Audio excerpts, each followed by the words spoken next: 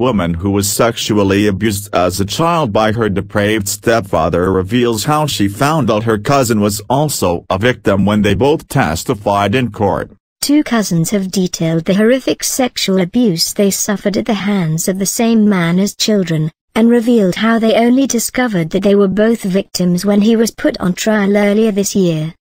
Joe Keegan, 48, and Tracy Gibson, 54, from Barnsley in South Yorkshire, spent most of their adult lives hiding the fact that they had been sexually molested and raped by John Kelk, now 68, when they were children.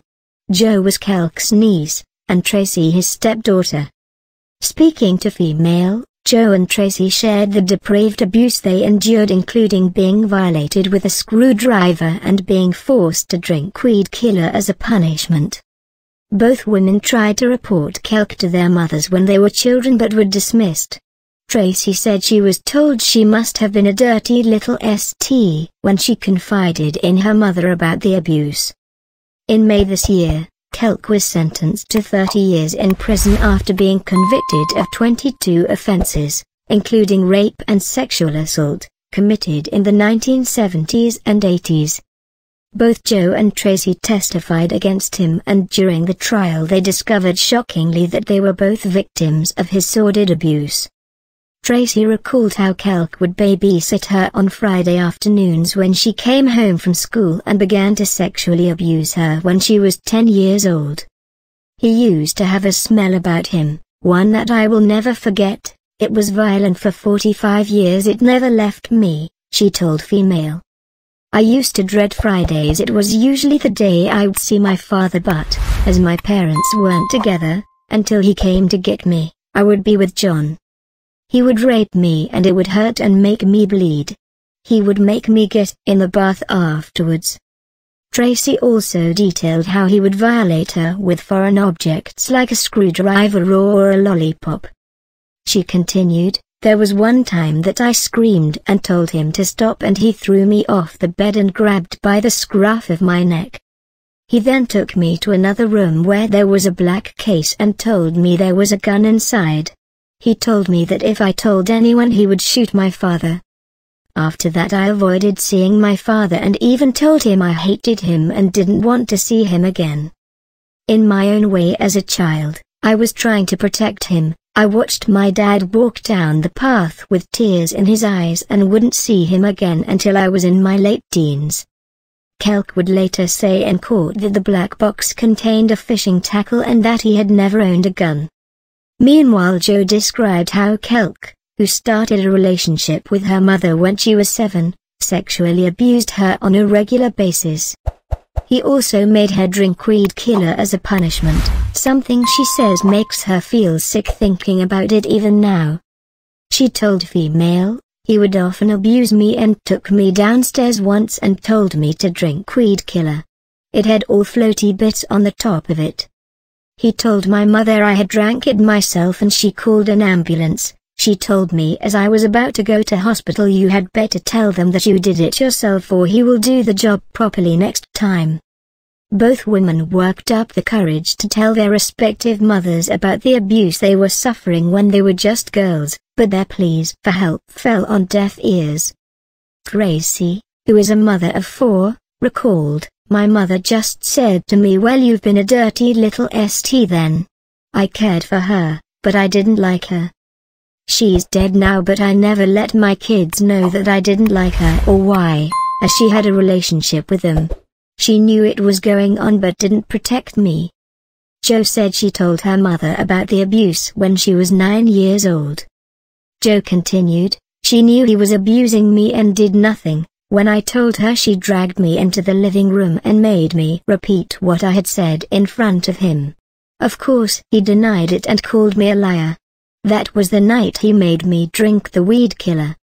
She let it happen and didn't protect me. I didn't feel a thing when she died. She was no mother. And I realized that when I had my own children, how I wouldn't let anyone hurt them. How could she let someone do that to me?" Joe described how she was painted as the black sheep of the family, and when others came to visit they were told how she was a liar. She attempted to tell social workers, who were involved with the family, but John and her mother tried to blame her biological father instead. John knew that my mother would cover for him, so he didn't need to threaten me much, she explained. He was more important to her than anything else. When I said something, she would remind me that he brought money into the house.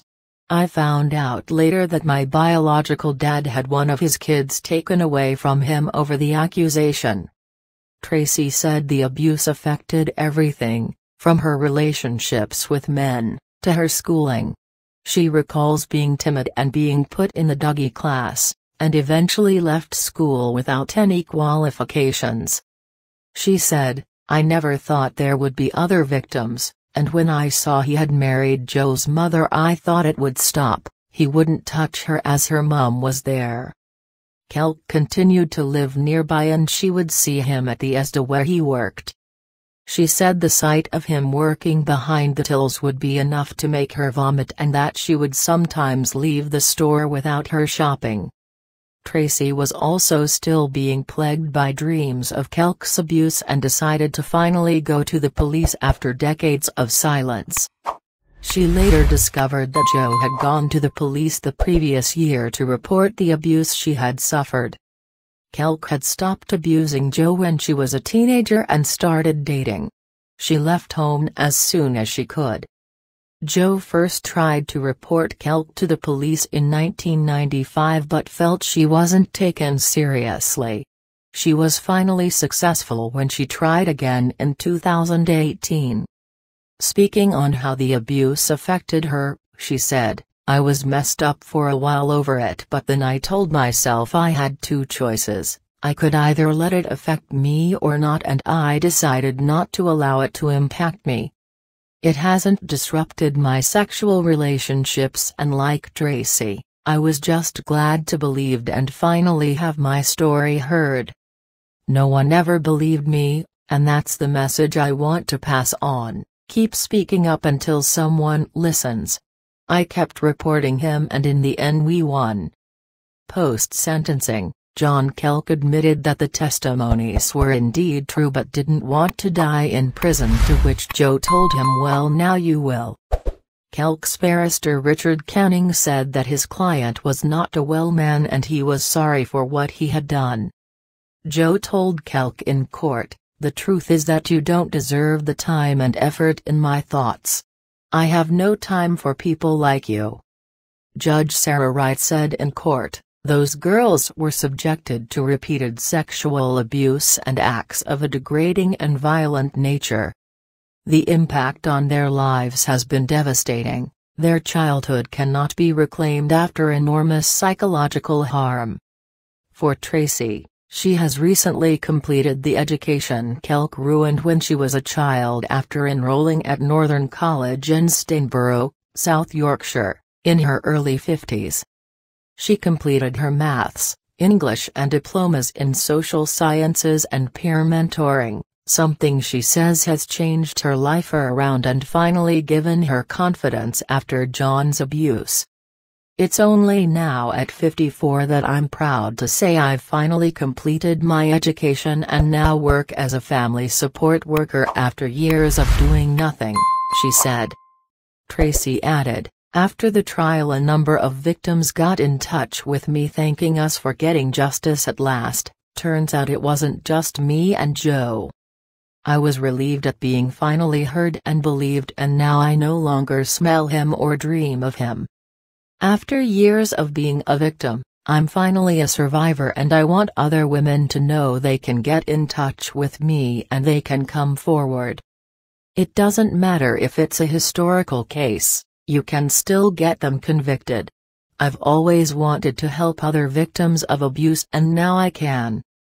Both Joe and Tracy are determined to offer help to victims of sexual abuse, and want to spread their message of support and understanding as widely as possible. Tracy, pictured left as a girl in Right Today, recalled how Kelk would babysit her on Friday afternoons when she came home from school and began to sexually abuse her when she was 10 years old. She now sees herself as a survivor, rather than a victim. Joe Keegan, 48, pictured left as a girl and right today, was Kelk's stepdaughter. She says after decades she has finally been heard. Both her and Tracy have made it their mission to help other victims of abuse. John Kelk, 68, was sentenced to 30 years plus 1 on 22 counts of abuse against young girls. Jo, as a teenager, the abuse against her stopped when she got a boyfriend, and she tried reporting Kelk again in 1995 to no avail. In 2018 she reported him once again, and her message to other victims is never give up, keep speaking out, keep reporting until something is done. Tracy, as a teen on a family trip to the beach. She told her mother what Kelk had done but was called a dirty little SD in response. She said enough was enough when she would be sick after seeing her abuser working in Asda and reported him in 2019. Jo, left, said her mother, pictured right, enabled John Kelk and never went out of her way to protect her. She died a month before the trial went to court, and Jo said she felt nothing. Tracy, pictured now, works as a support worker after taking her maths, English and completing diplomas in her 50s. She said after Kelk's conviction many other victims came forward to thank her for finally getting justice.